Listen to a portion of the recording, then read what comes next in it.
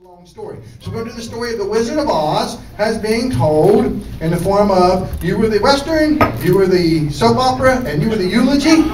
And we will start with the eulogy. Let's watch.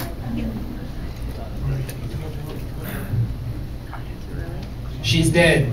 That house fell right on her ass. I think I'll take her shoes now. This road's pretty yellow. Feels like death in here. And then I was alone on the road. And that was the most beautiful scarecrow. And he came to me. And he sang me the most beautiful song. If he only had a brain. But I was a doctor. But I had amnesia. Also, I had red shoes. And I know I can help him. Maybe we'll get to this right after the sponsors. So Dorothy and the Scarecrow going down that long, long path of 1892. That's right. They were looking for gold, and they knew it was in the witch's shoes. So they went down that path, and they came across a tin man. Man with lockjaw. He'd been stuck inside one of those mines.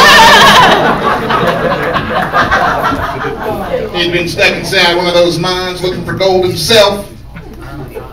And Dorothy and the Scarecrow, they brought out some Earl. That's right. They dug it up right from the ground. That's right. And after they put the oil, the Earl, on the Tin Man, they died. Did you guys see that midget in the forest hanging there? I think I'd like to say a few words about that midget. I don't think he had a chance. They were taller than him. Hey look, a Scarecrow. Is he already here? Hey look, a cowardly dead lion. The lion was not dead. He only had amnesia. And he lacked a spine. So I must perform an operation on him. But I forgot everything because of the amnesia. Also, my evil twin brother was there. And he was trying to stop me in the form of a winged monkey thing. But I had loved him.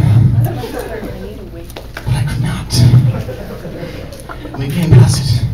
We came past, and I must perform these surgeries on my friends, for I am the doctor with amnesia with ruby red shoes. And only one man can help me. And he's the wizard. The Wizard of Oz.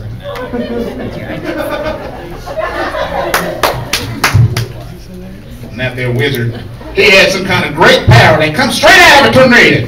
That's right.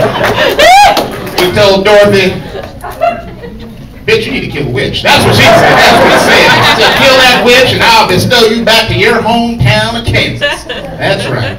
That's right. Gonna take you back down to Kansas. So they all went, found the witch, got a gold minded pan with some water in it, threw it on the witch, killed her, stole her shoes, got some slaves and went back and took over Kansas. All right, guys.